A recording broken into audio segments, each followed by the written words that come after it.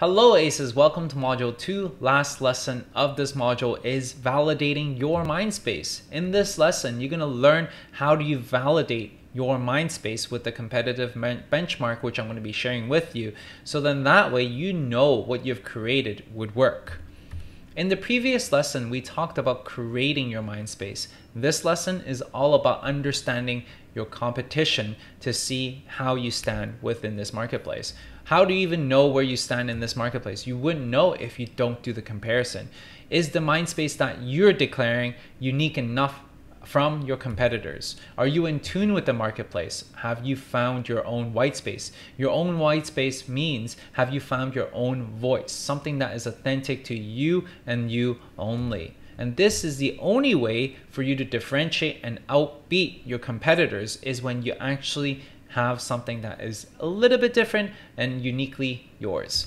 3 ways we're going to be able to find out our competitors. I know some of you might be asking, you're like, hey Wilson, I created my mind space, but then the thing is, how do I know where I stand within the marketplace? Well, we're going to dive right into it right now. We're going to use Google, Yelp, and then Instagram. Google. What you're going to be doing is you're going to be searching for your competitors. You're going to be searching for something that is not too specific.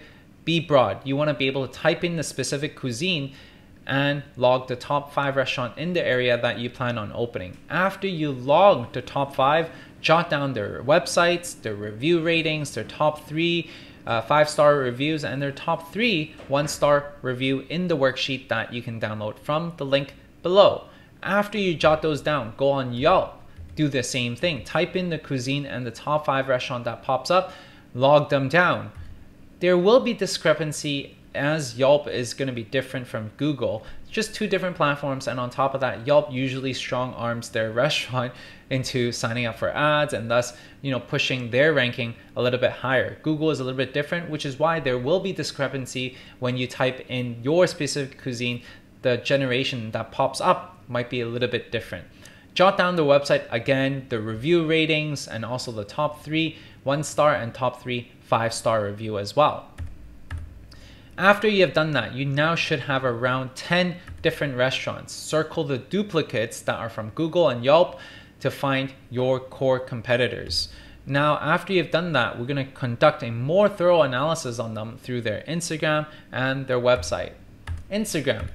Now that we figured out, for example, Shambar would be our competitor, we locate their IG and record down their bio, their positioning, their followers, what makes the most engagement of a post, what makes the most likes, geographic locations, how many locations they have, any sister restaurant, overall offering from their Instagram. At the end of the day, we want to gather as much information from this platform as possible. This is also a great indication on how they're performing and who they are with their whole customer database. Are people engaging? Are people responding to the post? This is something that you must be able to do, so now you can dive in a little bit deeper. As we go even deeper, we go through their website. You want to be able to see what menu offering they have, what is the pricing, what is their background story, some of their values, position, accolades, geographic location, number of stores, business models. All of this, you can put that into your competitive benchmark. Now that you've figured it out, you've done a full-on dive of the restaurant and the competitors of your choice. The final step is shortlisting them to 3 different companies with WWYD. Wilson, what is WWYD? What would you do? So put yourself as the customer, the avatar, as that demographic that's going to be consuming at these restaurants. Which one would you choose out of the 4? Yourself being one of them, and 3 more of the top ones that you would choose. Identify the specific problem that you want to be able to solve, thinking in the minds of your customers. Which 4 would you choose? And those are the ones you should circle.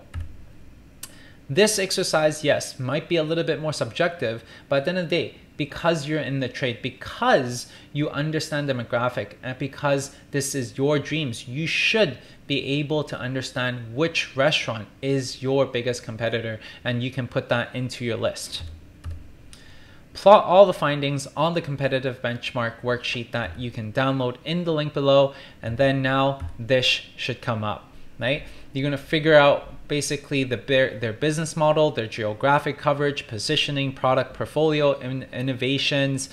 Basically, when you put all these things down in a competitive benchmark Excel or document, you get to have different insights on how you differentiate from them. What makes you different? What makes you have a competitive edge over your competitors?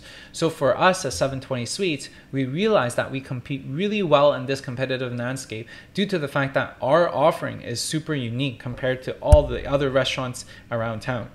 We also have a very strong brand presence because we do a lot of collaboration. So that itself has already told me and validated why we're successful, is because we're unique with our offering. We would need to expand compared to our competition because our average order value is too low. We realize that with companies like, for example, like Softpeaks and Theory, they offer different types of offering. And therefore, when people come, they're not just buying ice cream, and in turn, they would spend more at our ice cream shop. So that is a opportunity for us to take advantage of. We also have a competitive edge around our distribution and our franchise locations over the one-off locations, and this itself acts as a great advantage for us for branding purposes and whatnot. So these are the items and these are the validation that I'm able to capture from doing that analysis. You would be able to have your own analysis from your own competitive benchmark. Now make sure that you guys go out there and actually execute and actually do the work, so then that way you can validate that's the mind space I want to occupy. But if you feel like that after doing this competitive benchmark exercise, you're like, you know what, this competitiveness or this mind space we're trying to occupy is too similar to my competition, then it is also time to actually go back, revisit, pivot, and then revise, and then you can launch again specifically, so then that way you can take advantage of your specific mind space. In this lesson, we talked about how do you validate your mind space with the competitive benchmark. I hope this has helped you greatly. In the next lesson, what we're going to be talking about is how do you negotiate free rent. This is something that a lot of people have been asking me because I'm a landlord and I'm a tenant at the same time, which means that I understand best of both worlds. Next lesson, that's exactly what we're going to be talking about. I'll see you guys there.